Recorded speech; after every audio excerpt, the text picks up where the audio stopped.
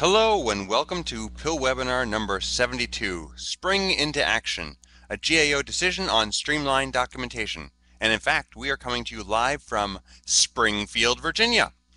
I'm Scott Simpson from the DHS Procurement Innovation Lab, and I'm joined by my colleague, David Jablonski. Now, Scott, I know that today we have the Department of Education with us on this webinar, so I thought I'd list some facts about spring. Now, the first spring-powered clock was invented in the 15th century. No, David, it's not that kind of spring. We're talking about the spring, the season, like winter, spring, fall. Like, it's the season to innovate. Okay, all right, so how about this then?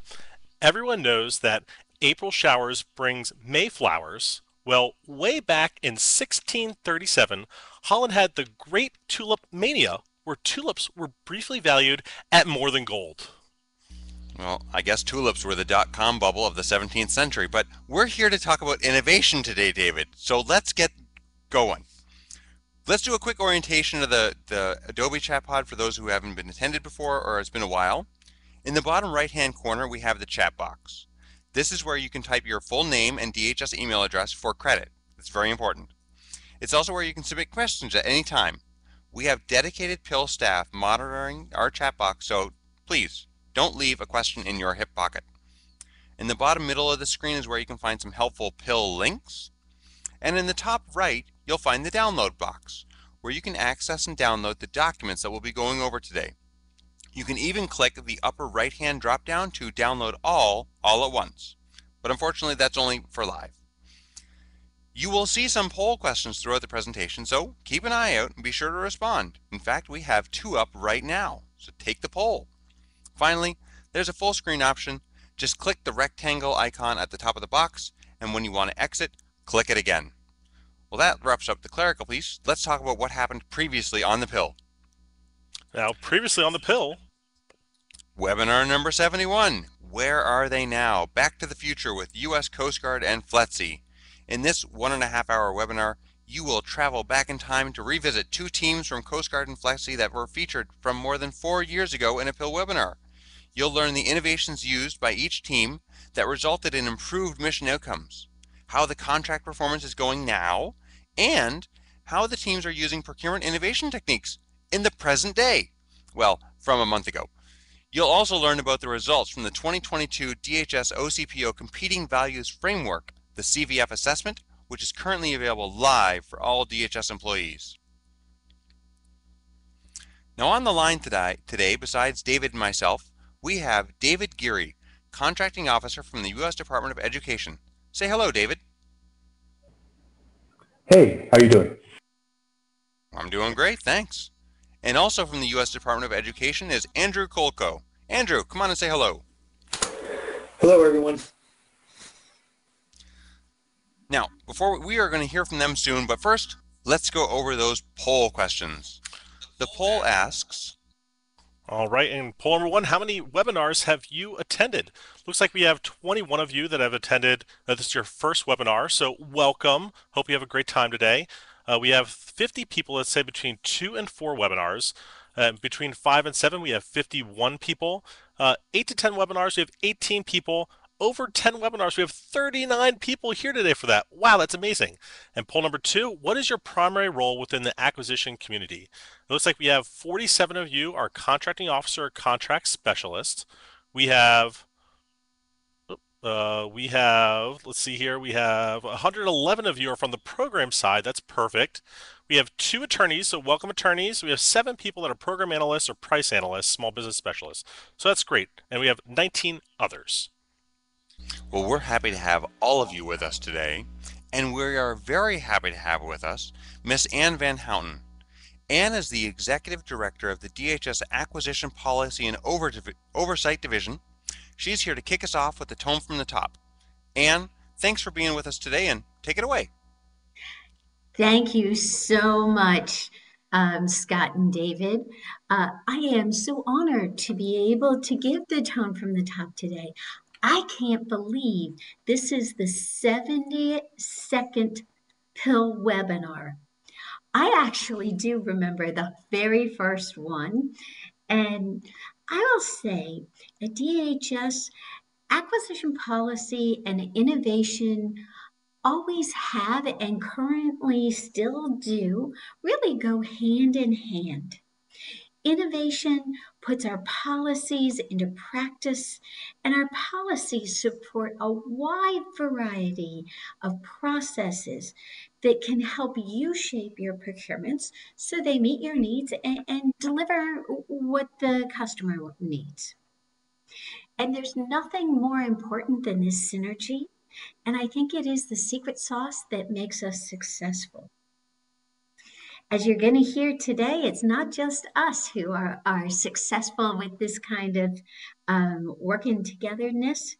The Department of Education had a really important procurement that they had to award very, very quickly. Sounds like many of the things we do, I know. In order to do so, they took advantage of all the resources they had available to them, including some innovations. This team pushed the boundaries of streamlined documentation and took it to a whole new level. And today, you're going to learn how that team decided what to do, how they managed their risks, and how did they get to a great outcome. Now, I mentioned that word resources. I got to put in a plug for my team. Here at DHS, if you go to DHS Connect and then you go to that little acquisition button, that gives it that web page is the entrance point to give you all sorts of resources that can help you, especially at the beginning stages of your procurements. It's got tools, it's got guides, it's got job aids, things like a market research guide, a source selection guide, all sorts of things that can help you shape your procurement to make it efficient and meet your customers' needs. And embedded in each of those are innovations that have been tested and that I highly, highly, highly recommend you consider for your next procurement whenever it makes sense.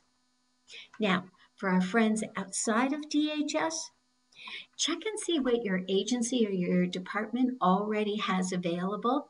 There are probably some hidden gems. And don't forget about the acquisition gateway. The tools there, the tools on eBuy and other GSA web pages are great, either for finding innovations or just for igniting that new idea that causes you to come up with the next thing that hopefully we will feature on a PIL webinar. And speaking of that, these webinars, I find them very useful. They are a great source of information, and sharing the lessons learned across components and even among agencies just makes all of us smarter and makes our procurements better. Another great resource that we don't often think about is using the people around you. And I want to recommend, especially when you first pick up a new PR and you've got a little bit of time, go talk to your policy people, go talk to your legal advisors, find out what those trends are that are out there, what's working, and what's the latest and greatest efficiencies available. Talk to your boss, talk to the folks on your team, and talk to your peers as well.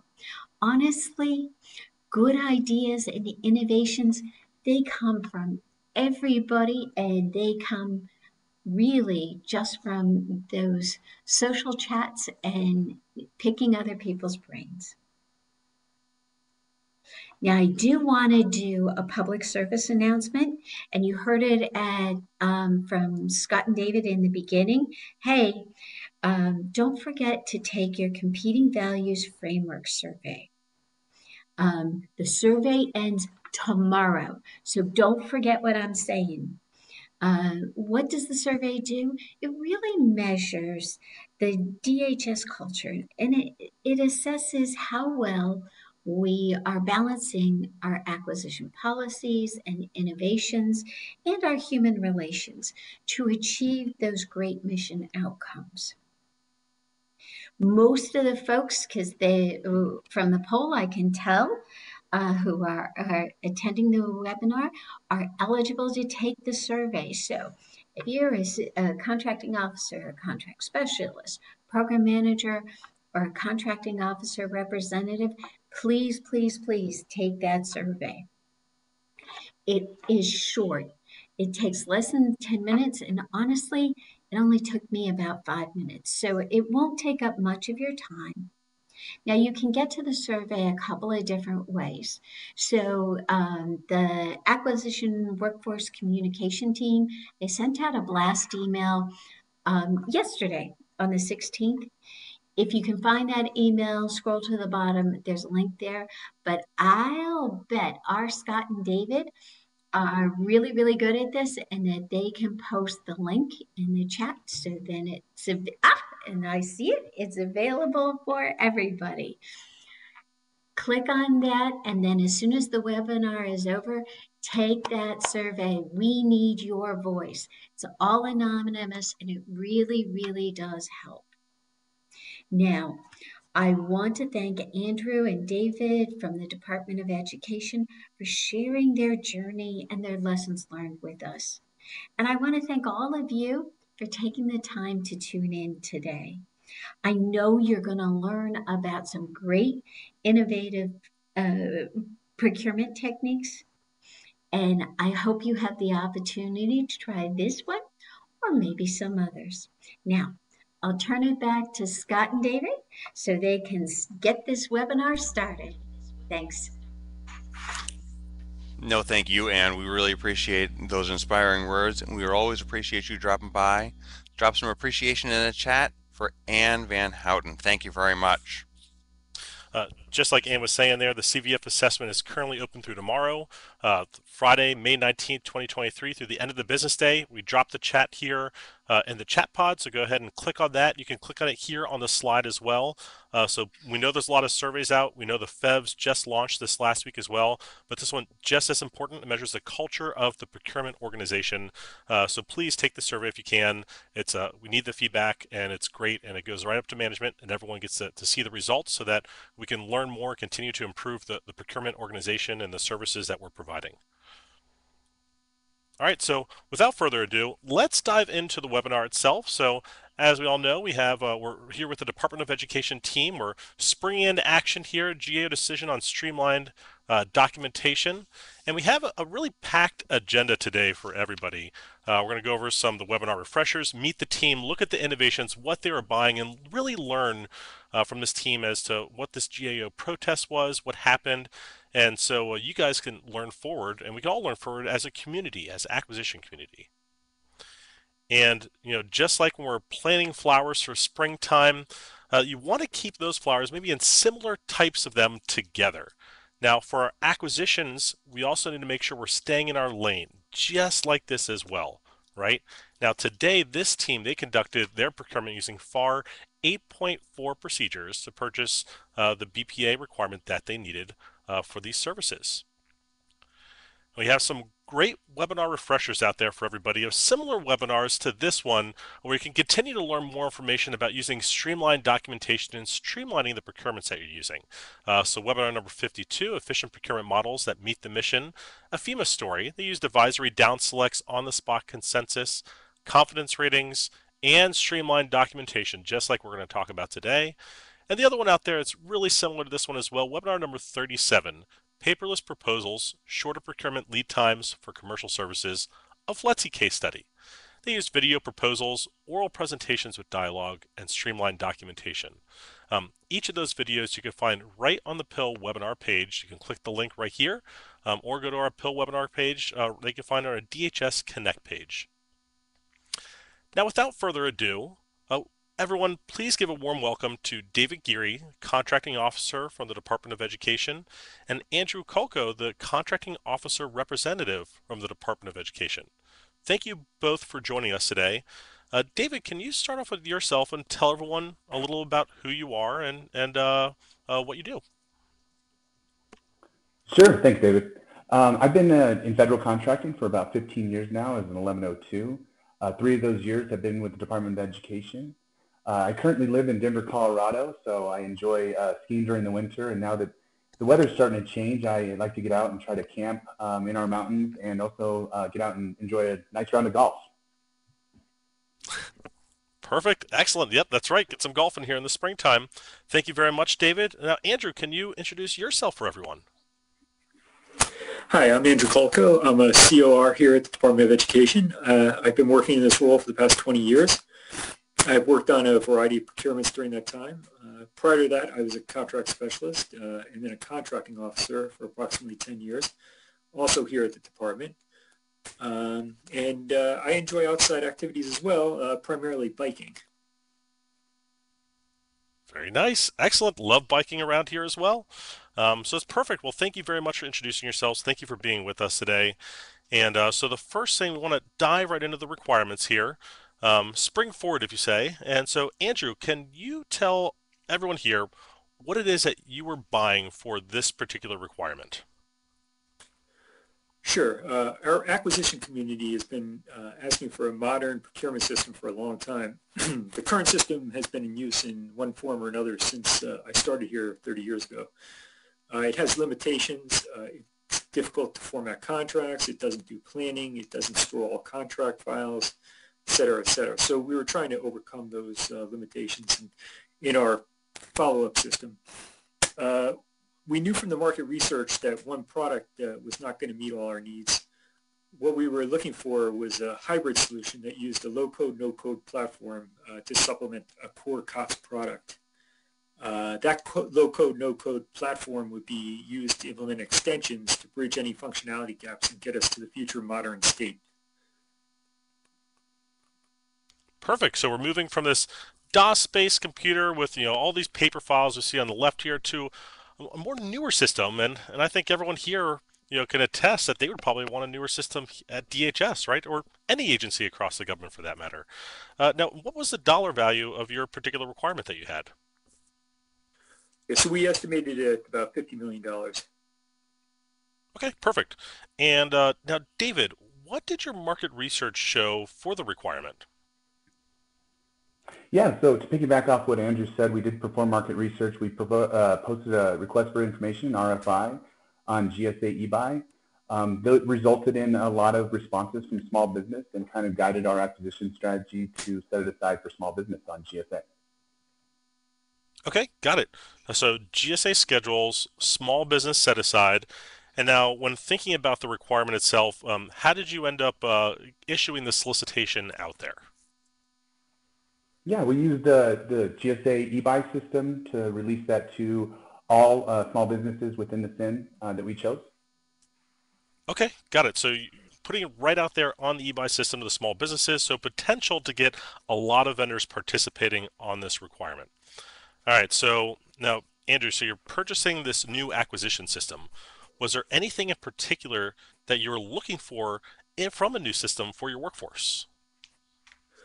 Yeah, so the primary objective of this procurement was to implement the modern acquisition management system. And our vision is a one-stop, fully integrated, automated, and adaptive lifecycle acquisition management system that encompasses user-friendly end-to-end acquisition, business, and financial processes. On top of that, the system has to interface with our Oracle financial system. Ultimately, we're trying to get rid of custom systems and bring all work into the AMS. And on top of that, it needs to work seamlessly and provide an optimal user experience for the department stakeholders. Got it. Okay, so this new system, getting all these new functions and features for your workforce itself. Now, David, so what was the timeline that you're looking to really purchase this requirement in? Yeah, since this requirement touched so many departments within our Department of Education, we initially planned to do about 6 months of market research and develop our requirement, have user meetings to help with that. And then another 6 months to do the actual acquisition. So about a year altogether. Got it. So 1 year. Okay. Now, you guys, when were you approached with this? Because remember we're talking about this, and you were approached with this in the middle of FY22, right? But when was that when you're told, hey, we have a requirement, and uh, this is when we need it? What was that discussion look like? Yeah, so it was about this time last year, about April is when we started to, really dive into our market research and starting to look at that. And about that time, we were under the impression that we needed to get all that done and solicited in FY23. And then all of a sudden, the decision was made that it needed to be done by the end of FY22, which is September 30th. Wow. Okay. Got it. So you got the requirement right about now in May, and you thought you had over a year to do it, but instead, well, no, you're going to get it done this fiscal year. So you all had to move pretty quickly, right? Exactly. Yes, we did. Got it. Okay. And I know that can present a timeline, a tight time, so you had to act quickly here. And so because of that, you really need to make sure that you're using some innovations to kind of speed up the process itself. Now, these are all the innovation techniques that this team used on this particular requirement. And now obviously we're going to be focusing in a lot on the streamlined documentation, but we're going to cover a little bit of all these as part of the story itself. Now, Andrew, how did you know that you wanted to use procurement innovation techniques for this particular requirement from your seat as a core? Yeah, so, as David mentioned, we didn't have a lot of time since the final decision to move forward with this effort didn't come until late in the fiscal year. And given that timeline, I knew it would be difficult to do this using traditional methods. So I think that doing it this way, using the innovations, is a much better way of doing procurements rather than reading stacks of proposals and writing reams of documentation. Got it. Okay, so you really want to get through this quickly, and I think some great reasons there as to why you want to use it. And before we hop into David's thoughts about what Andrew thought when he approached him, we have a poll question up, so you can all get to that. Take the poll question here.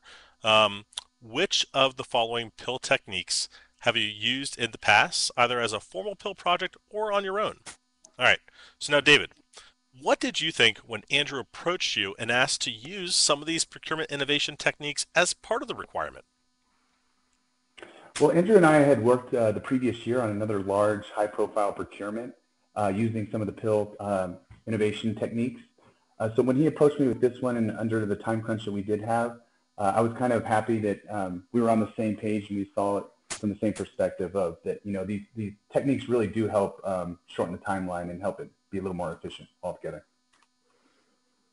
That's pretty awesome. So you guys are pretty much in sync here then. You wanted to use it, Andrew. David, you wanted to use it as well. So now that we know about all the different innovative techniques this team is using, let's dive into the acquisition strategy for this particular requirement. So almost like the seasons of the year here, we have 3 phases. So not quite 4. We have 3 phases for this requirement. And now, David, your team did this procurement really quickly. Look at this, 3 phases and only 74 days from the issuance of the solicitation. Can you walk us through your acquisition strategy? Sure, yeah. So like the slide says, our phase 1, we asked for a 5-page experience from all vendors. We then evaluated that and moved into phase 2, which was the oral presentations and written key personnel with the live demonstration where we were able to ask questions and answers during that phase. Phase 3 was then the technical approach of the DPA itself, along with the QOS, the Agile Development Management Plan, and the pricing. All right, so now was there anything challenging about using this 3-phase approach for this particular procurement? I would say, besides the timing that we had to get it done in, the phase 2 demonstrations, even though they were great, and I think they really helped our evaluators, fitting 9 into 1 week was very, very tough, with everybody's schedules and trying to get everybody available for those. Got it. Okay. Now I want to point this out here. I know Scott put this in the chat here. This team worked together early in the process, and they were very quick with the evaluation between the phases in addition to the overall. So we're looking here only 7 days between phase 1 and 2. and 11 days of evaluation for evaluating 9 vendors between phases 2 and 3. So I know we're going to dive more into how they evaluated these vendors so quickly in each phase, but it's really important to note here, these evaluations were very quick. They work together early in the process. We're going to cover the poll results here for poll question number 3. Scott, what is everyone saying out there about the innovation techniques they've used? We've got a lot of people who've used a lot of innovation techniques. 40% have used oral presentations. A little more than 20% have used on-the-spot consensus. About the same for advisory down selects. 33% of people use confidence ratings. That's excellent. And there's about 44 people that say, not yet. That's why I'm here. So let's keep going. Now, David, so I know we've had some conversations on this, and as you can see here on the screen, we have grants management PIL project number 122 from FY 2021, and then obviously the acquisition management system PIL project 144 FY 2022.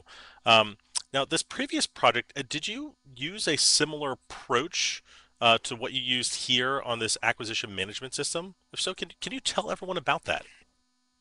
Sure. Yeah, it was the requirement was to replace our grants management system or upgrade it.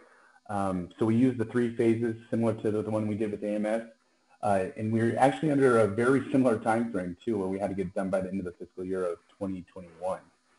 So with that being said, a lot of these techniques did work really well for us to meet our required timeline. And I think that's what kind of trickled into our decisions on what we use for this acquisition management system procurement.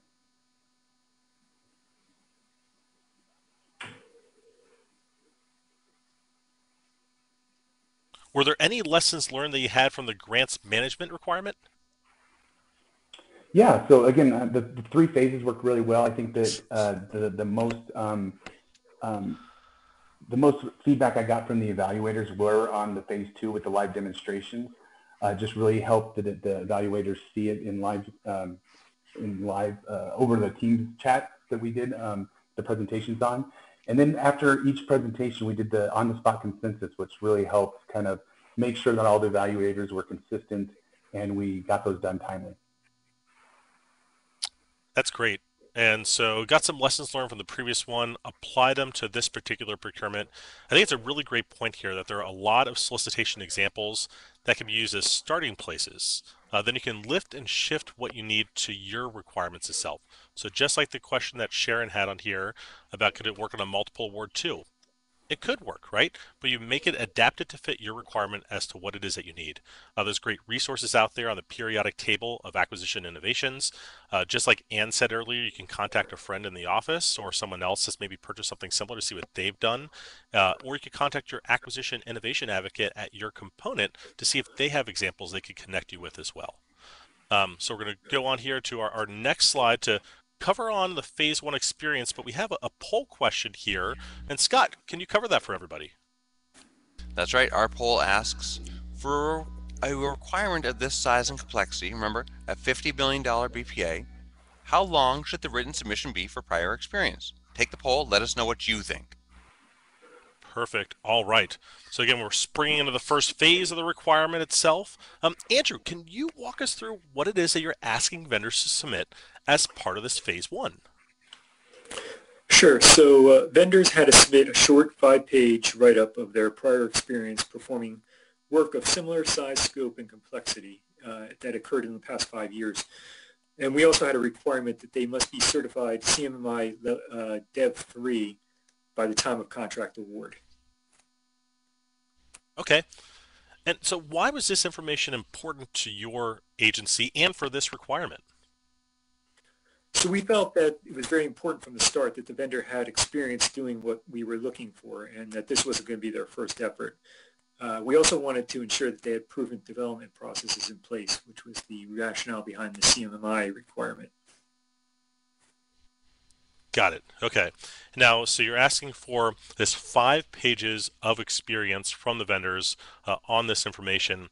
Now, did you get enough information from the vendors in these 5 pages to make a decision and to be able to down select to the next phase? Yeah, ultimately did. For some of the responses, it was difficult to determine what role the offerer played in the effort, or if it was really of similar size and scope. But I think that ended up showing up in their confidence ratings that we gave them. Got it. Perfect. Okay, so, and you just described it in there. If you didn't have enough information, so you just documented it on your actual evaluation of them, correct? Correct. Perfect. Okay. Now, David, did you included another layer to this as an option if you needed it? What was it that you included in the solicitation language?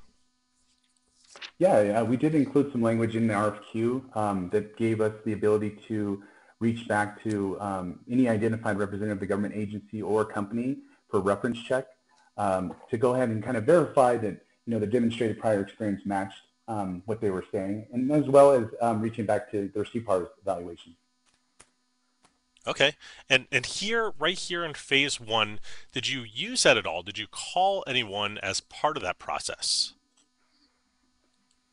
For the phase 1, we didn't actually call anybody, but we still had that right to do that. We did reach back to look at their CPARs, which again was part of that language. Got it. Perfect. Now, this is what we like to call flexible language, right? You reserve the right to do something in your solicitation so that you can if you want to, but you're not required if you don't find that it's necessary. So let us know in the chat here. Have you all ever used flexible language like this before in your solicitations where you reserve the right to do something, but you didn't have to if you didn't feel like it was necessary? Let us know in the chat. And while you're putting that in the chat, Scott's going to cover the poll full results for us. That's right. We asked how many pages you would do for corporate experience, and it looks like everyone kind of said about what David and Andrew had here. 77%, 78% now said 3 to 5 pages, with a few percent saying 5 to 10, and a few percent saying 1 to 2. So it sounds like everyone had the right approach, and it looks like there's not many people in the chat, but there are a few who have used that flexible language you were just talking about, David. That's really cool. That's great to know that some people have, a lot of people haven't though. So when you guys are using your next procurement, think about that. You can include these types of things in your solicitation, that flexible language, or even potentially an optional factor if you find that it's necessary. So great feedback, everybody. Thank you very much for that, and keep the... All right, so now here we're going to move on to our next slide, and we're going to dive into this phase 1 evaluation here. So we talked earlier how this is going to be an FY23 award, but instead it was done in FY22. That was a quick switcheroo there on your, right, Andrew? All right, David? So you guys had to move fast. So you received 12 quotes in phase 1, and you finished evaluating those quotes in just 7 days. Now, David, can you walk us through the process of how your team evaluated those quotes so quickly? Yeah, sure. So after we received all phase 1 submissions, we met with all the evaluators, including myself, and we kind of just briefly scrubbed all of them just to make sure that they adhered to our RFQ requirements and there wasn't anything that was an outlier. And then we gave the evaluators about 4 days to do all 12 of those evaluations and to make their confidence rating note. And then after that, we did reconvene and went one by one on each submission to make our consensus evaluation. So to help you move really fast, what was it that you documented for each of the vendors? Yeah, we documented kind of the things that are showing up on the screen. Kind of specifically, we got in to make sure that their CMI development level 3 were certified. We also made sure that their 3 recent relevant examples that they provided also met the dollar values, as well as they had experience using low-code platforms or programs. Perfect. Okay, got it. All right, now from the contracting officer perspective, so what was your level of involvement of each of these evaluation meetings that you had for all 12 vendors? Yeah, it was part of every evaluation meeting. Even though I wasn't actually an evaluator myself, it did help me stay aware of the discussions happening and helped me kind of guide the evaluators in making sure that they stayed on task. And it also helped me, stay on schedule with the procurement, being involved as much as I was. Okay, now had you evaluated like this before where you were actually involved with the meetings itself, or is this the first time you've ever done that? Kind of the example that we gave prior that I worked with Andrew on, the grants management acquisition. Again, being such a short time frame that we had to get it done in, I was present in all those meetings, and it worked so well that I decided to replicate it in the acquisition management system procurement. That's very cool. Okay. Now, so was being there in the room helpful for like writing your source selection decision memo and those other award decision memos? Yeah, absolutely. I don't know if I wasn't involved in those meetings, if we would have made the deadline that we had, just because I would have had to, try to reach back and get some information. But I was making my own notes throughout the process, so that way I could kind of take those and add those to my contract documents that I had for the file.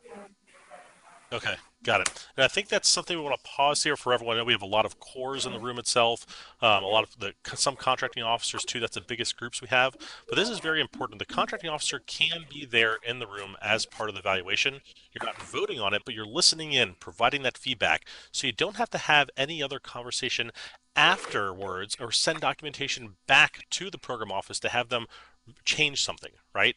So this is very important. This really helps speed up the process. And as you can see here, it helped this team too significantly. So let's see here. So you finished the phase 1 evaluation. You're moving really quickly here. April showers, everybody. I think we have a protest. But before we get into this protest, we do have a poll question that we're going to cover here. So let's go over this really quickly. So the poll question is, have you ever had a procurement protested? Go ahead and answer that. And Scott here is going to go ahead and cover what was actually protested. Scott, floor's all yours. So this was a post-award protest, but we're talking about it in the middle here, because this is the part that it references. Here, the protester argued that the chart you saw in the previous slide, well, they argue the agency didn't properly justify its evaluation findings in that contemporaneous record. If you notice on the chart, the left and right columns had the same information, but the ratings at the bottom were different, and the protester said, "Hey, what gives? What's the difference about?" The agency responded to say, "Well, the difference is based on the descriptions that you provided in your offer. Your proposal had an offer. We said that's what it was all about. No other documentation needed." The GAO found, well, that's not quite enough. Here, the only contemporaneous record is that chart, with questions that are mostly yes or no. The agency identified one basis for a distinction, but it wasn't included in the contemporaneous record, that is, the record of the evaluation at the time that was submitted to GAO. And so, there was no basis for the agency's unequal evaluation of the two vendors. So, they didn't like the chart. They wanted a little bit more information. They said, protest sustained. Okay, so we want to remind everyone here, this is the post-award protest. We said here we have the full protest itself up in the downloads box at B421196 Remedy Biz Inc. So go ahead and click on that if you want to read the full protest results itself. This is not the only thing protested by the vendor either. There were a couple of other points that we're going to get to later on in the webinar. Both of those were actually denied. They were denied for the protest parts, and so we're going to get into that in full detail later on, so you can hear more about it. But you can read the full thing right in the downloads box. So now we're going to skip over here. Oh, and we got to look at our poll question too. So Scott, can you cover the poll results for us? I would love to. There are a few people out there that said yes, they have received protests and it was sustained, but there are just a few people. Most people said yes, but it was dismissed or denied, 35%, and 61%, 62 now say no, they've never received a protest. So there you have it. All right, so we're learning more about this protest here and then how your team dealt with this a little bit. And so now, David, prior to finding out that this protest was sustained, or part of it was sustained, when your team was notified of the protest from the vendor, was there any discussion that your team had about taking corrective action potentially prior to GAO coming up with their ruling? We actually waited to hear back from GAO on their ruling and what their corrective action was, just because we felt like that our evaluation was pretty solid. So again, we wanted to wait to see what exactly how they viewed it. Got it. Okay, so you wanted to hear what GAO, how they're going to rule on this. And so we have this protest and the evaluation prior experience in phase one that was sustained here, this part. Um, what was the corrective action that GAO required from your team? Yeah, like you mentioned, they did protest on a couple of different grounds, but GAO only required us to reevaluate phase one in the corrective action.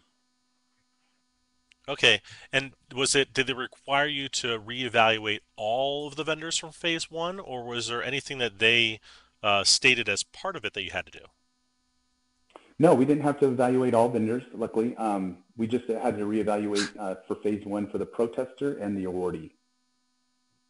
Okay, so just those two vendors, and so just to make note that the GAO did have a recommendation to reevaluate everyone. It was just you may consider.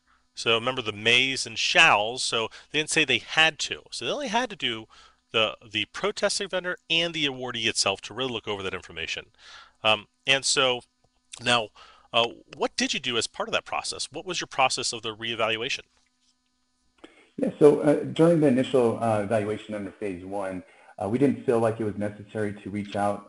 Like I said, we include that language that we had the ability to, if we needed to, reach out to previous contacts on their contract performance. But at this time, during the reevaluation, we found that, just to do our due diligence, we did reach back out to the government point of contact to confirm, the performance and the scope of what they had done previously on contract. Okay, got it. And so you look back. Let's see here. I think we have a question in the chat. How long did you have to wait for GAO to get back to you as part of their, I guess, the whole due diligence on the protests? Do you remember that timeline on there?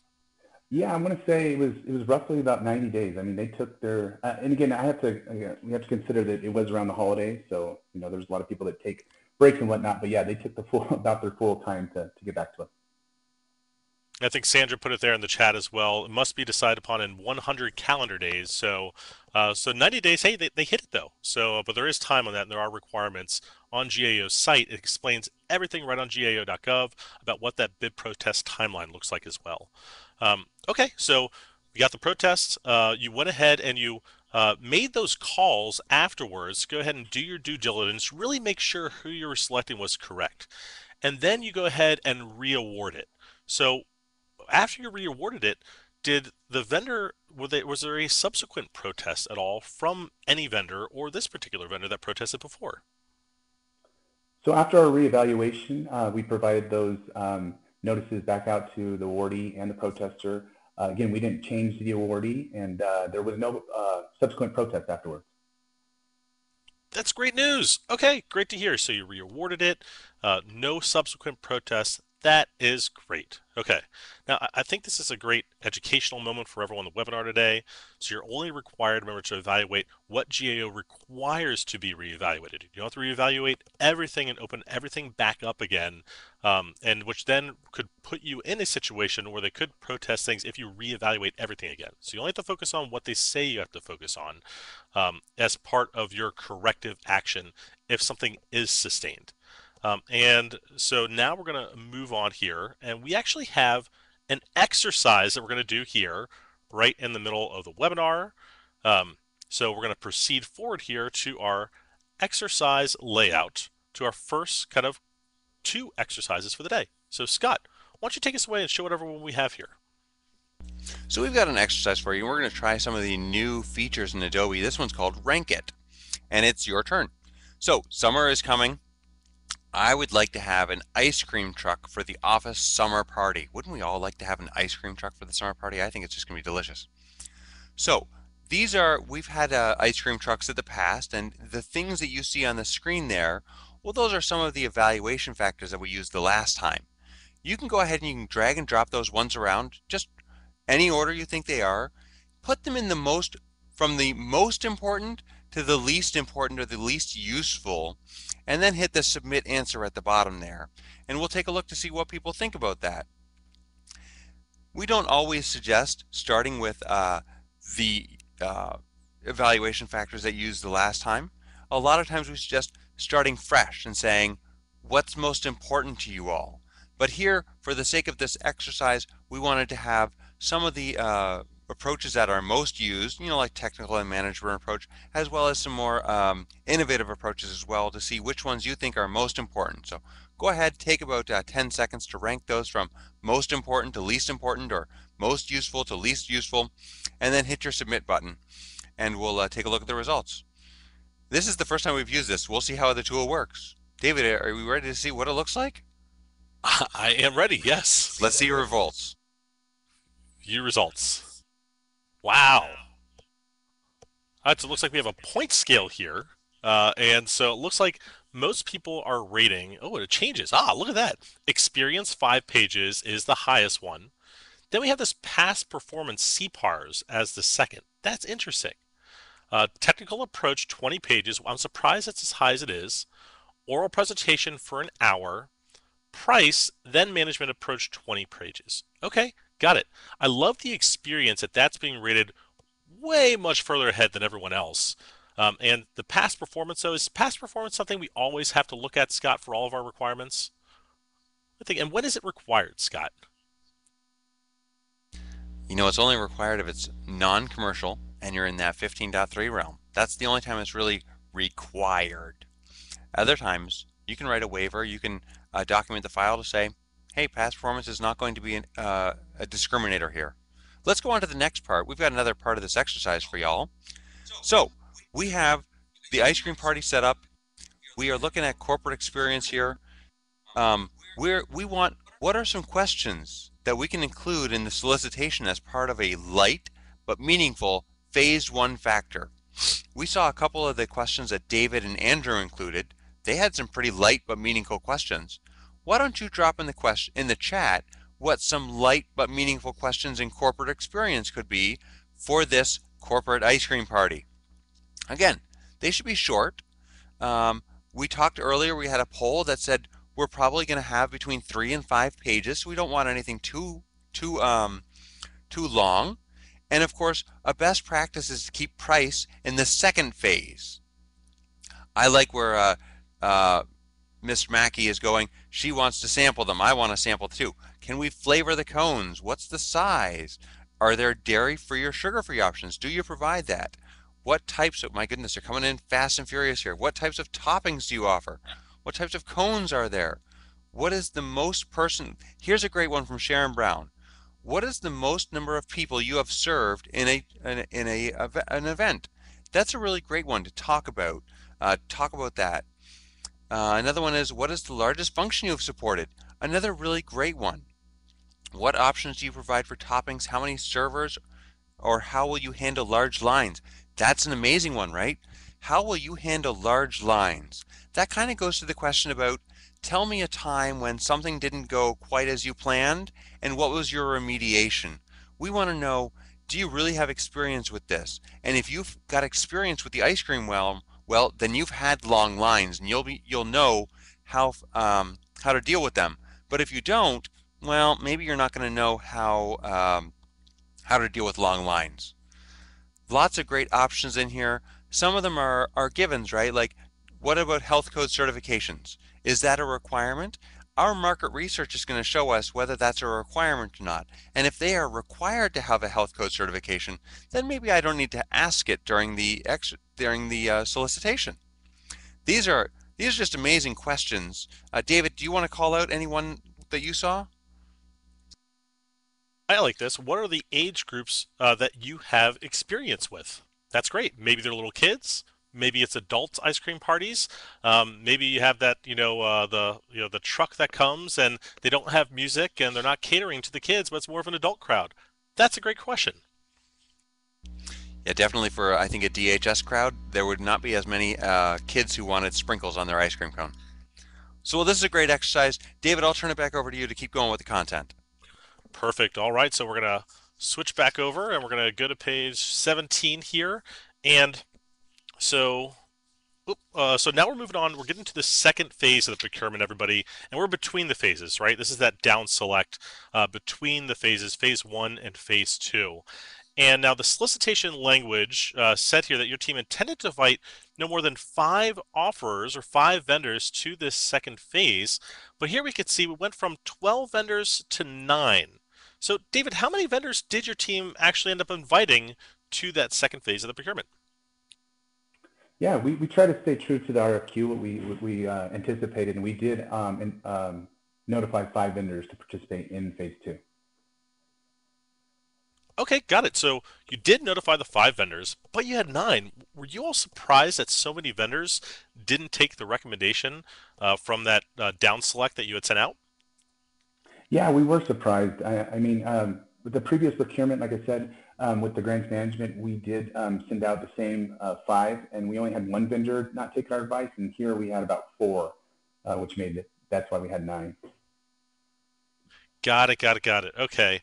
Now, thinking back to this procurement itself, do you think there is anything that you could have potentially done differently, from your opinion, in the solicitation as part of the process that may have resulted in a different outcome? Maybe more of those 4 vendors that didn't take the advice taking your advice. Yeah, in my opinion, I think that we could have maybe included another statement just to reiterate the importance of phase 1 and how much weight it carried, just so the vendors knew if they weren't one of the most highly rated amongst the offers at that point, they were highly unlikely to receive an award. I got it. I think that's great advice for everyone. I think that's great feedback or great insight as to maybe what you would do differently kind of the next time around as part of the process. Now, next year, we want to make sure, we wanted to take the opportunity to share some helpful tips for everyone out there that this team did.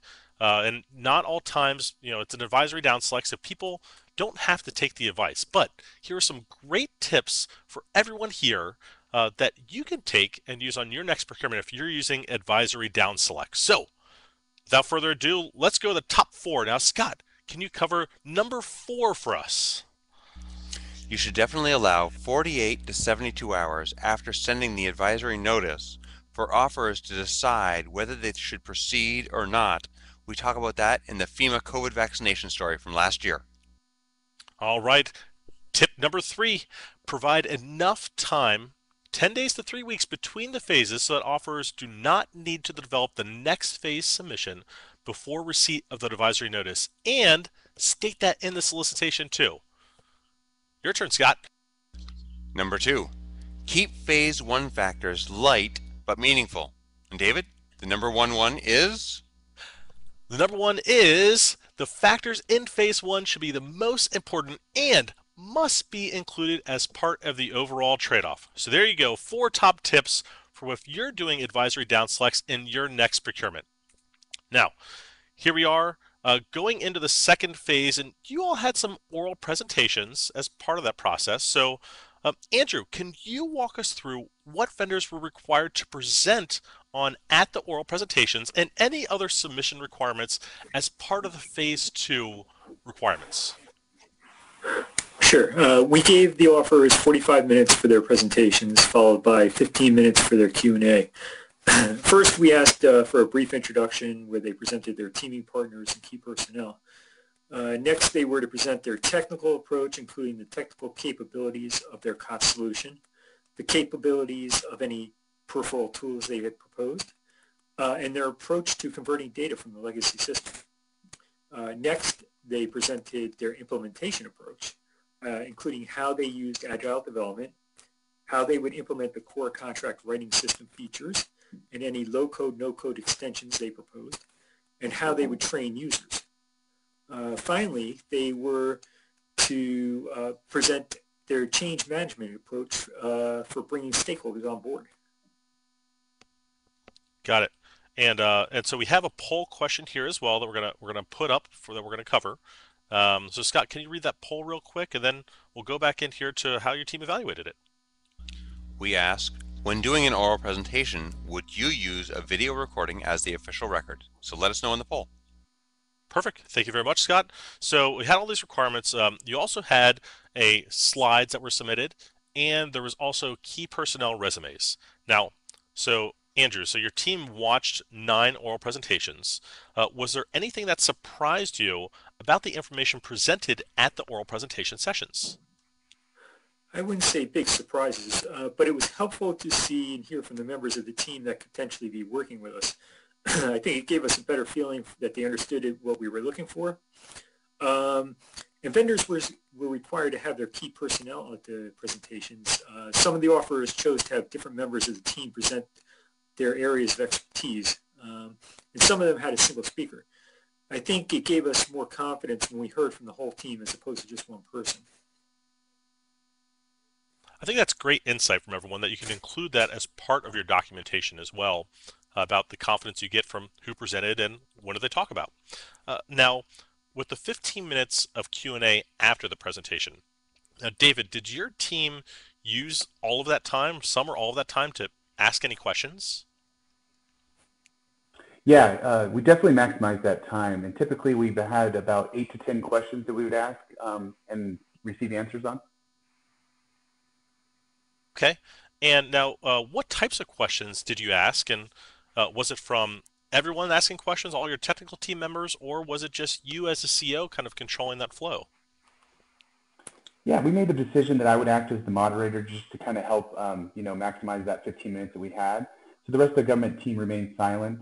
The questions that we would mainly ask were more technical focused about the hosting platform, the integration into our current apps, security, and a little bit more on the conversion specifics. Got it. Perfect. And if you want access to some of those questions that they asked, it's actually in the downloads as well, the oral presentation sample questions. You can see some of the questions that this team was asking as part of this Q&A portion, the interactive dialogue of the presentation. Now, Andrew, from your perspective as a core, did the questions help your team, the technical team, better understand the information presented from the vendors at the oral presentation session? Yeah, definitely. In most cases, they were able to clarify things we didn't understand about their approach. And now, oh, here we go. Now, Jessica has a question for us.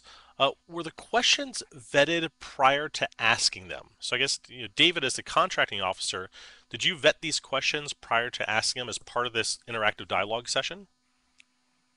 Yeah, so what we did is after the 45-minute presentation, we did take a 10-minute break, and reminder that this is all done on the Teams application virtually. So we did go into our own breakout room and spent about 10 minutes with the evaluators and myself. And then we had a scribe that kind of noted all the questions that we had. So we were under kind of the gun as well to come up with the questions. I vetted them, and then we went back into the overall demonstration live meeting with the contractor, and that's when the questions were asked. Perfect. Excellent, David. That's great. So you got to get a good sense of how that process worked and how the interactive dialogue for this team worked itself. Now, as we saw earlier, it only took 11 days between phase 2 submissions and sending out the next phase down select notices. So what did your oral presentation schedule look like, David, to get through this in just 11 days, at least 9 presentations?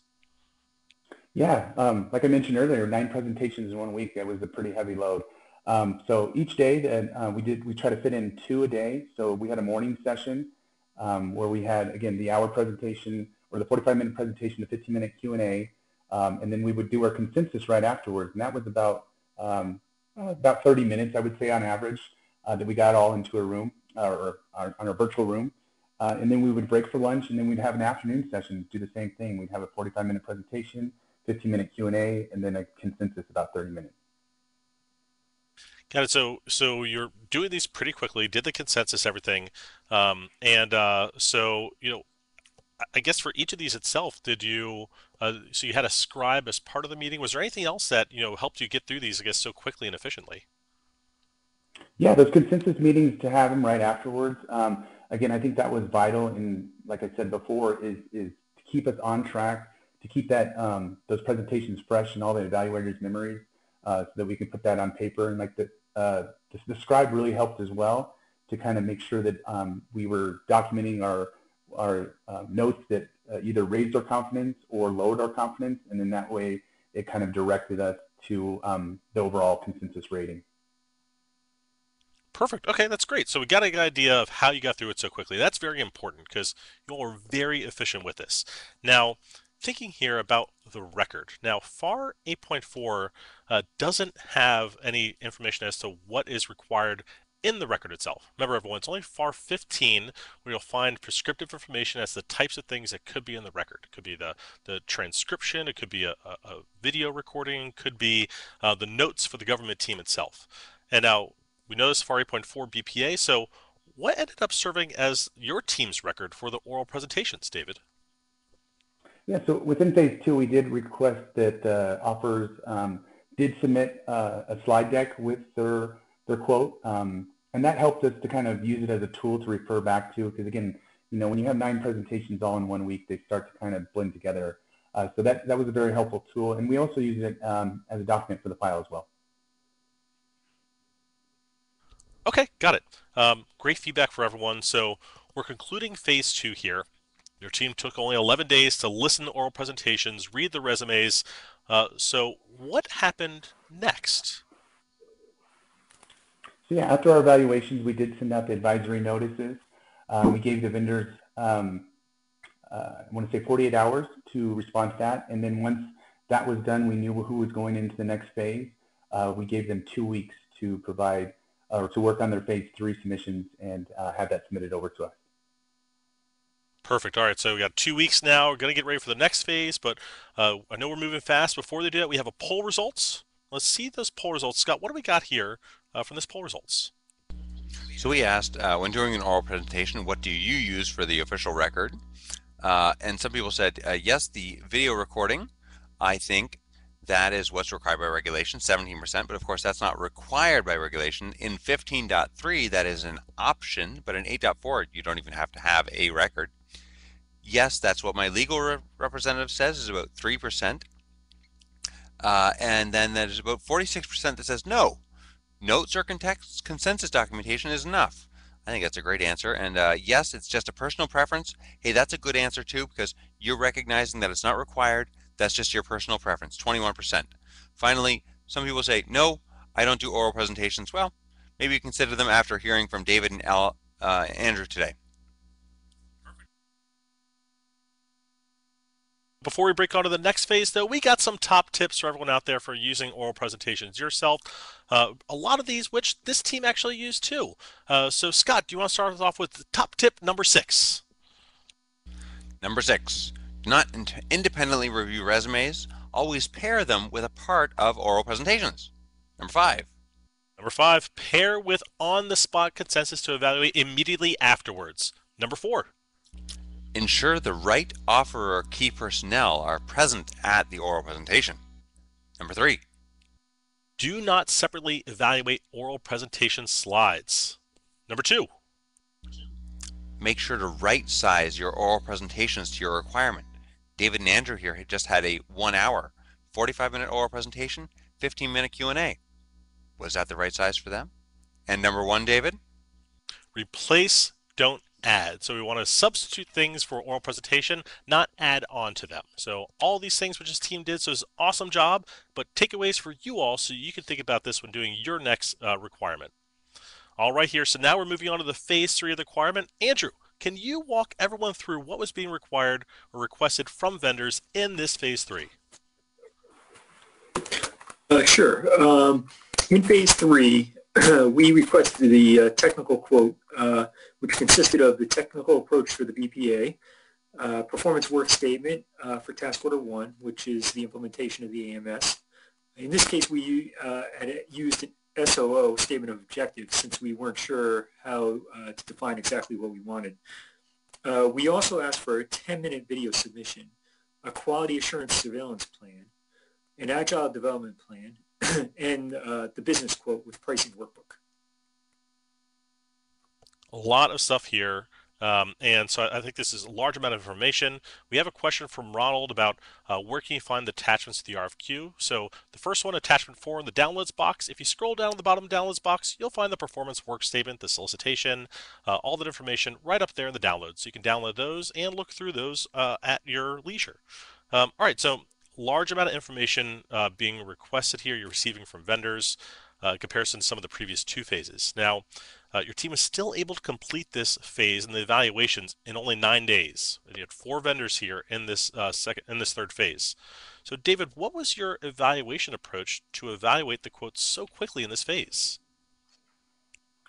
Yeah, similar to what we did in the phase one, but with obviously fewer vendors. We went from 12 down to 4. So again, we gave the evaluators approximately 5 days to review their phase 3 submissions. And then we met afterwards and over, again, a Teams virtual meeting, and then we did our consensus that way. Okay, got it. Now, I see this note here about a PWS video that was requested from vendors. What was it, and was it helpful at all? Yeah, that was something that we had not done before. It was a short 10-minute synopsis video of the PWS. Again, it was just a tool that we were trying to have for the evaluators to make sure that they felt comfortable on their final evaluations. And from the feedback I got from the evaluators, it seemed very helpful. Got it. Now, the process your team took to evaluate the proposals, very impressive, right? Now, looking back at this phase 3, are there any lessons learned or things that you may have done differently with the process here in this third phase? I think taking into consideration, again, that our timeline was so short on this, we might reconsider the PWS video just because of the burden it might have put on the vendors. Just a little bit of feedback I got. Again, they only had 2 weeks to put all this together. So if we did have a little bit more time, I would probably consider keeping it in there. But for this specific one, probably reconsider based on our timeline. Okay, great feedback. Now, what about you, Andrew? Is there anything that you think you may have changed at all when looking back at this phase? Yeah, I think I agree with David. I don't know if we necessarily needed the videos, but yeah, that's about the only thing that I would change. Okay, got it. I think great feedback. Identified something. Remember, this team had to act quickly, right? End of the fiscal year. They used the previous requirement as an example, made some tweaks to it to change it, improve it, things that you thought you may need to use. And remember, you all could do the same thing out there. So I think it's great. Always a lessons learned that you can have as well. We've got a question from Jessica, and she asks, was there a template of the PWS provided to vendors to ensure vendors included all of the elements the government was looking for to be addressed? David, Andrew, how did you make sure that they addressed all of the elements you wanted in the PWS? Yeah, we didn't provide a template, Yeah, we did. but I'm sorry, go ahead, David. Go ahead, Andrew. No, I'll let you go ahead. Yeah, so, but I mean, we made clear in the SOO what we were looking for, and yeah, I mean, they were free to follow their own. Unless, am I forgetting something, David? No, I mean, the only thing I can remember is, based on that, is there was quick questions and answers that we allowed within each phase. And I think that was something that came up, you know, just to make sure that they were having consistent formatting within that. And so we answered that during our question and answer phase. Great feedback there. Okay, so trying something new here, everyone. And just like we're talking about, always try something new. Change your requirement, make it fit what you need, but don't be afraid to try something new, just like Ann was talking about earlier. All right, so now here we have some text on the screen in blue text. We're to the trade-off decision, okay? And now this text, the blue text, is directly from the actual GAO write-up, and it says Centennial Technologies received the highest confidence rating over all 3 phases, and had lowered the quoted and had the lowest quoted price for the BPA call order. A best value trade-off analysis was not required to be performed. Now, was there any additional information you wrote as part of your trade-off decision, Andrew, or was this it? Short answer would be no, since there wasn't a trade-off. Okay, got it. That's awesome. And I think this is a good lessons learned moment for everyone out there. Now, if you're awarding the highest technically rated and the lowest price, there's nothing to trade off, right? And now, the GAO, they've also noted this on several other opinions as well. And so one of them being Icon Government Public Health Solutions, just from 2 years ago. And let's say this as an example, okay? If you have 2 companies with ratings as high confidence, and high confidence, 3 high confidence, both companies, that doesn't mean that they are equal. And your technical evaluations can determine one as the highest technically rated, since you always have to go beyond the ratings, as what GAO often says. So this can often save a lot of time. And what about you on your end, Dave? Did this save you a lot of time just being able to focus in on just providing this kind of brief explanation of this no trade-off being required? Yeah, it did save a lot of time. With our selected awardee being the highest rated and the lowest evaluated price, by not having to dive into all the details that go into a trade-off write-up. So we're going to go in a bit of a lightning round here, and to really look forward. And so you awarded this action pretty quickly here, and in September, right? And the vendor protested in October, and the decision from GAO came out in January. So looking at our calendars, that's getting close. It's the 100-day mark that they provided the ruling by. Now, and after that, David, how long did it take you to complete the reevaluation of the two phase one quotes from that, the awarded vendor and the protester? How long did it take you once you got the decision back from GAO? The reevaluation itself took about 2 weeks. 2 weeks. Okay, so again, very quickly here.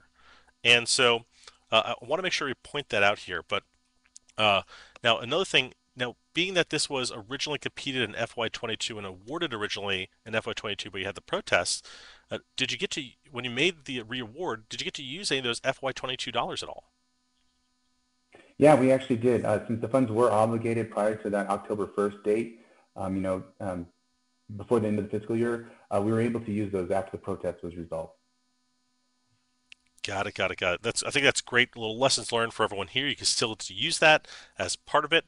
So even though you got a protest and it was sustained and you had to reevaluate, you're still able to get this whole work completed in right about that 8-month time frame, right, from issuance of the solicitation to award, even with a protest. So that was huge, very quick, and so this team managed the risk, really managed the risk here, and that's very important for everyone to understand. All right, so here we are going back to a protest, and Scott, why don't you go ahead and share with us what these other protest points were that were protested by the vendor? So the vendor really harped on an unstated evaluation criteria. Now this part was not sustained, but they said that the agency shouldn't have dinged them for who participated in the oral presentation and who didn't. And I've got two samples here of the raises, expectations of success, and lowers. On the left you see the awardees. They had a raises expectations of success because the key personnel participated in the presentation and, quote, appeared knowledgeable and confident. That's a pretty good raises confidence.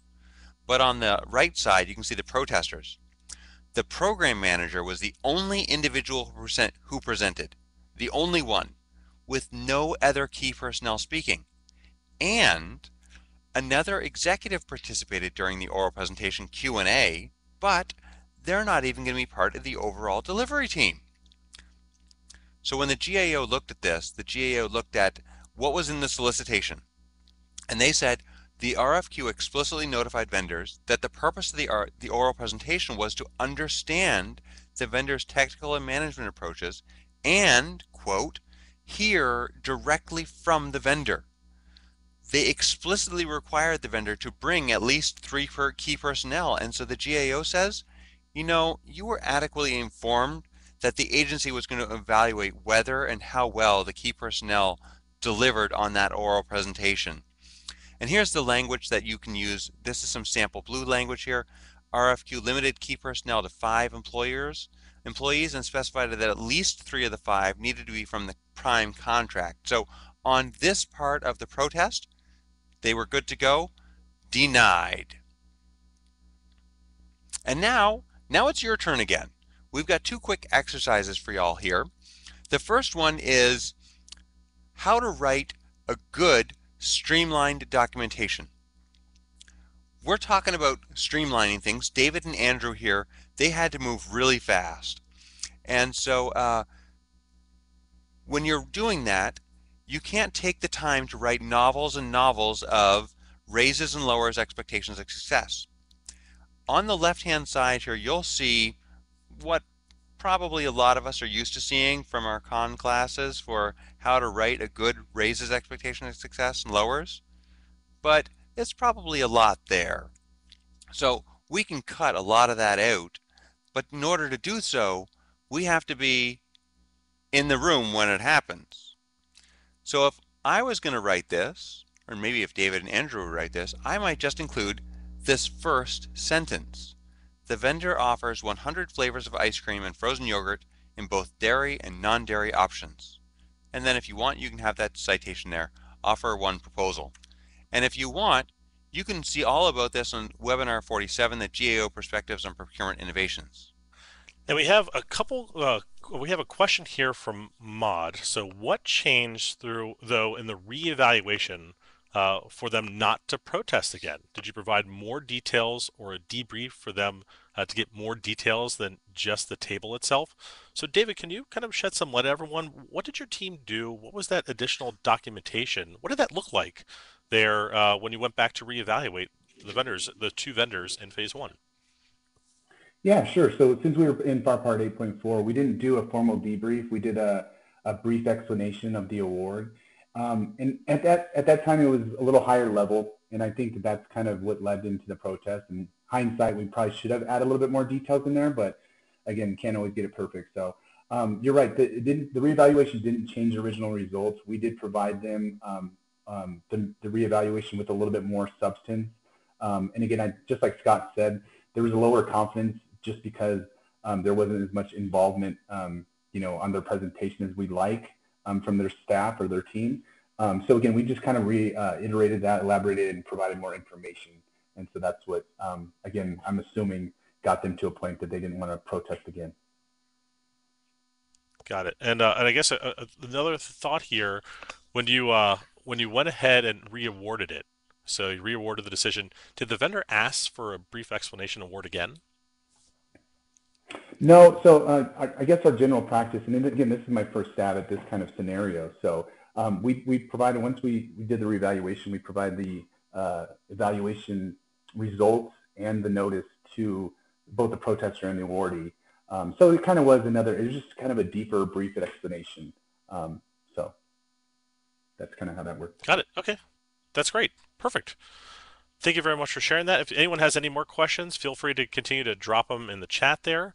We're going to go over here to our next exercise, though, and where we have exercise number 2. And so where we have a great sample. And Scott, you want to go ahead and tee this up for everybody? Oh, now you're talking about ice cream samples, David, and I'm getting hungry because it's lunchtime out here on the East Coast. Well, we have to evaluate this. We got our first quote in for the ice cream party. This quote is from Moe's Ice Cream, and we did a very streamlined corporate experience for phase 1, just like y'all suggested. We only asked them 3 questions: to describe the number of flavors of ice cream they have, to describe the number of people that they have served, we're looking for approximately 300, and to describe the non-dairy options that they have available. And here's what Moe's Ice Cream said. Moe's Ice Cream has 7 trucks equipped with freezers capable of storing over 100 gallons of ice cream and frozen yogurt. We have catered office parties, birthday parties, and fundraisers with between 100 and 250 people. We have over 50 flavors. The most popular are French vanilla, chocolate cherry swirl, and cotton candy. Well, all right. That's all that Moe's wrote. So now it's your turn to evaluate. Let's pull up a poll. Davis, have people vote high confidence in this, some confidence in this, or low confidence in this. So take that poll, put it in the chat, let me know what you think of Moe's Ice Cream with the terms of number of flavors, number of people they've served, and the non-dairy options. High confidence, some confidence, or low confidence. Just do 3, 2, 1, and we'll broadcast here. All right, it looks like, oh my goodness, it looks like the font is very small for me. It looks like 17% high, 66% said some, and 17% said low.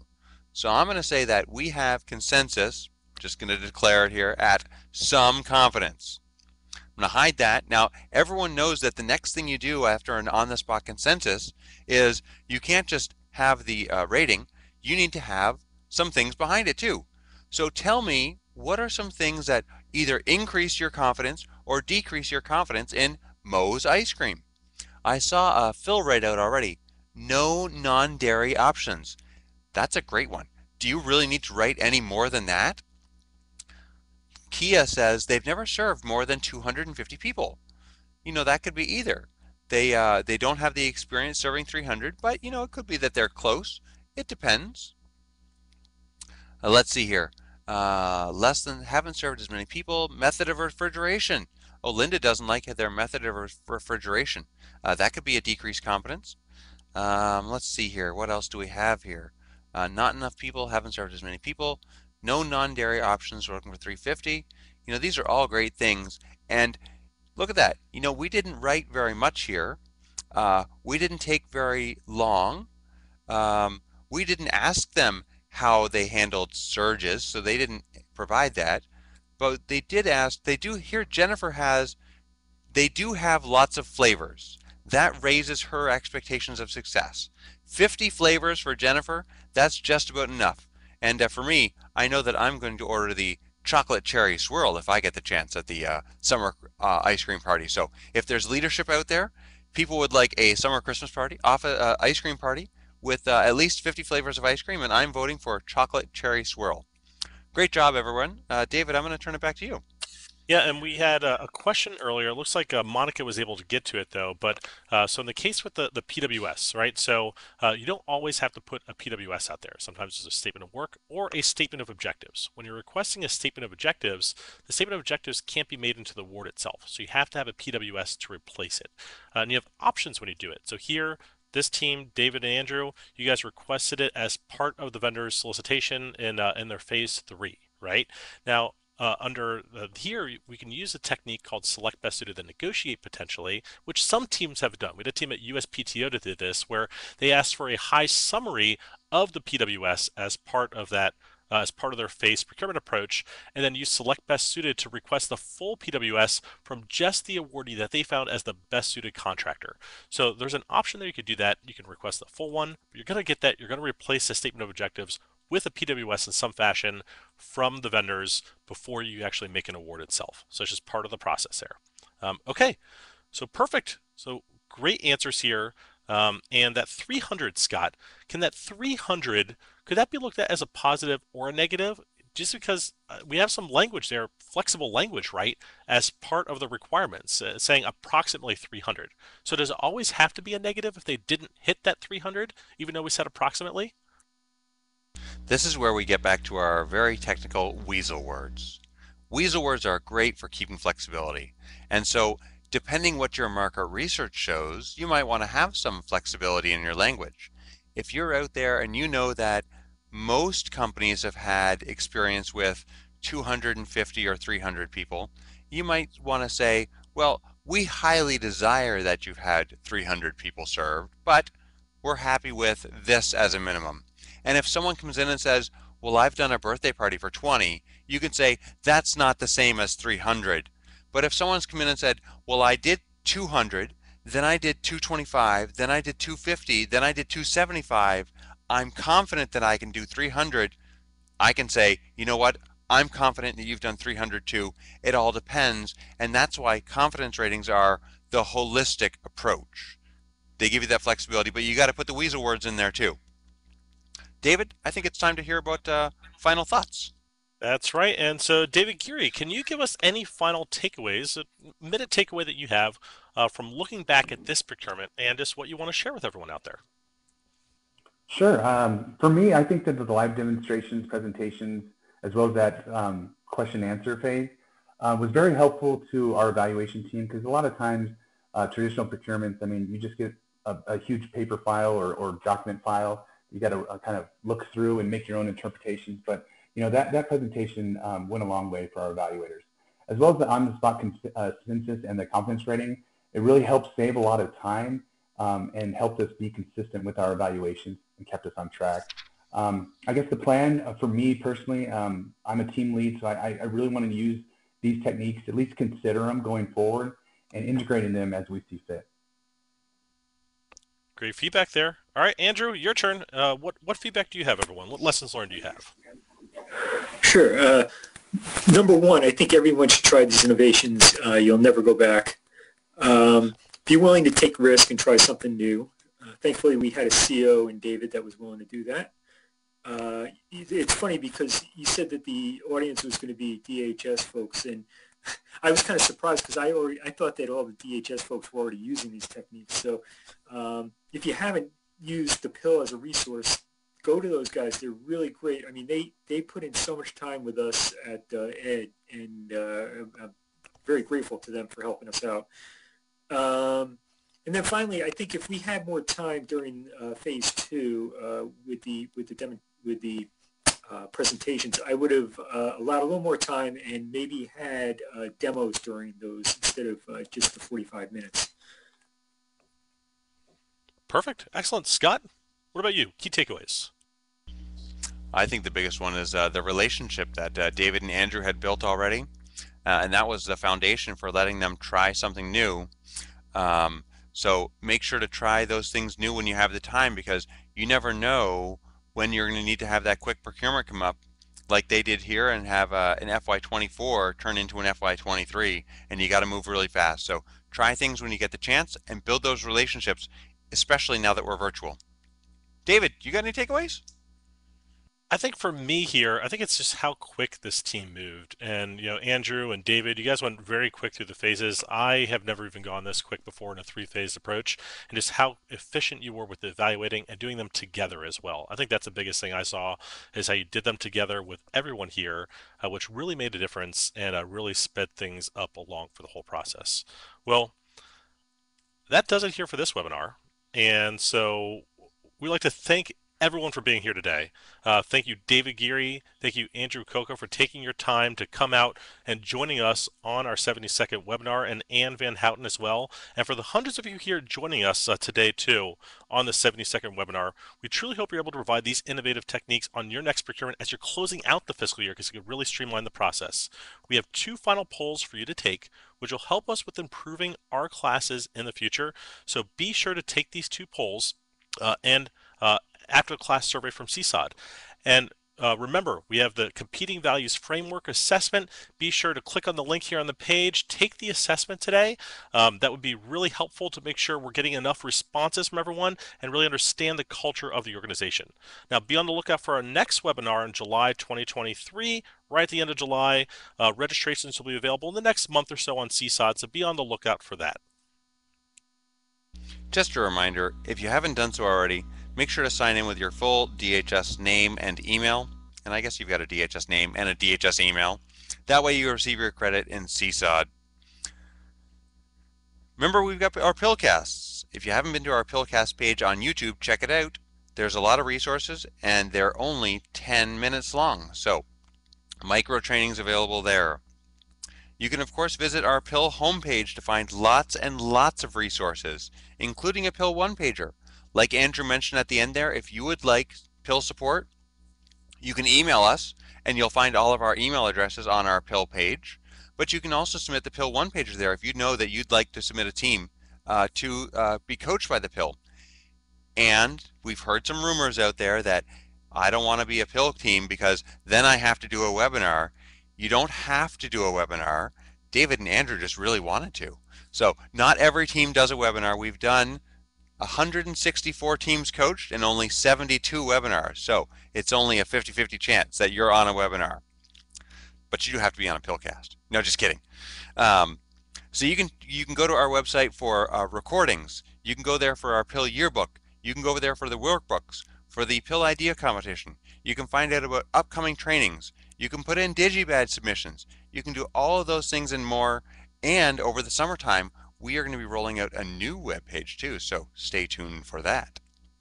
Of course, we have the PIL idea competition. We have 4 current open competitions. The first 3 are the submissions have closed and they're being evaluated or piloted now. And FLETC is offering a cash award. So if you're in FLETC, go take a look at our PIL idea competition page and see if you can win some money. I don't work for FLETC, but maybe I will. Of course, we have 2,726 PIL DigiBadge holders. You are also a DigiBadge holder. If you've attended 5 of these webinars, you can submit yourself to earn a PIL DigiBadge. That's the micro credential we have for innovation, the Shu Ha Ri crawl, walk, run. If you have attended 5 of these webinars, you automatically contract for the SHU, which is the Procurement Innovation Practitioner badge. You can submit your PIL one-pager on the PIL homepage. We have a couple of upcoming trainings left. If you haven't taken our newest course, PIL Bootcamp The Next Level, we have 2 offerings, one on May 23rd and one on June 13th. Sign up for those.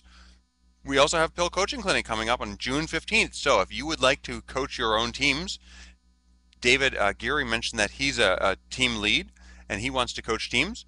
If you are like David and want to coach teams too, come on out to Coaching Clinic and learn how to coach teams. Finally, don't forget about the PIL Bootcamp. It's a 1-hour session. The PIL Bootcamp Primer 1-hour session is out there on FAI.gov. If you need samples, check out the periodic table of acquisition innovations.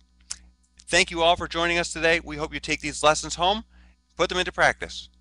Take care now.